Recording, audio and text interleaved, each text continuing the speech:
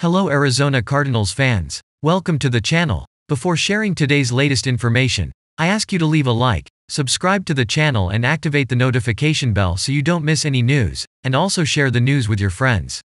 The Arizona Cardinals have made yet another move before the 2023 season concludes, signing linebacker Tyreke Smith from the Seattle Seahawks practice squad yesterday.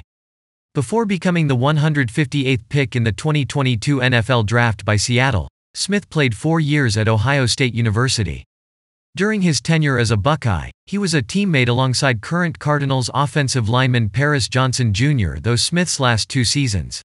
Smith would play once for the Seahawks this season with 1 tackle in a 37-31 overtime win over the Detroit Lions on September 17.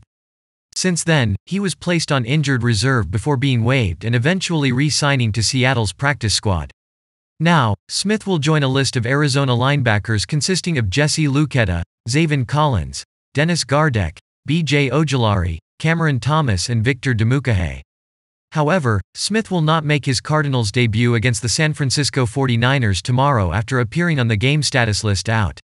Smith's next opportunity to suit up for Arizona will be during their Week 16 matchup against the Chicago Bears on December 24. If you made it to the end of the video, comment what you thought of Tyreke Smith's signing by the Arizona Cardinals, so I know you're watching until the end. And that's it, until the next video.